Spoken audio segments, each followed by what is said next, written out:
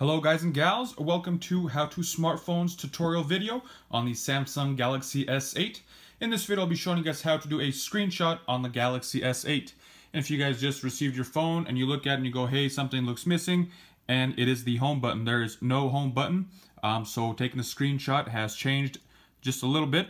So I'm going to go ahead and just show you guys. I'm going to go in here to gallery and I'm going to show you guys that I don't have any very recent pictures, anything that's been screenshotted. My last one is this DJI Spark carry case review picture. So let's just go ahead and I'll show you what the screenshot does. Let's just say you're on Instagram, you found a cool page, you want to share it with a friend, you want to save a picture, whatever. The old way used to be hitting the power button and the home button simultaneously. That has changed. What we're hitting now is the power button with the volume down button. So I'm just going to go ahead and demonstrate here.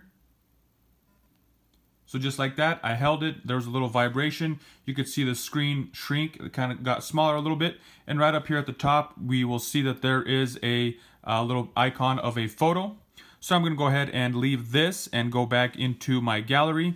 And just like that, you will see that screenshot took a picture of this whole entire screen of what was on the screen. So it is no longer hitting the power button and the home button, which is not a button anymore. It is the power button and the volume down button. So hit those two simultaneously and that gives you a screenshot.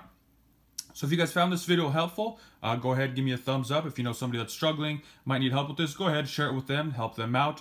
I would appreciate it. Any kind of feedback you guys have for me, I'd be welcome to hearing it.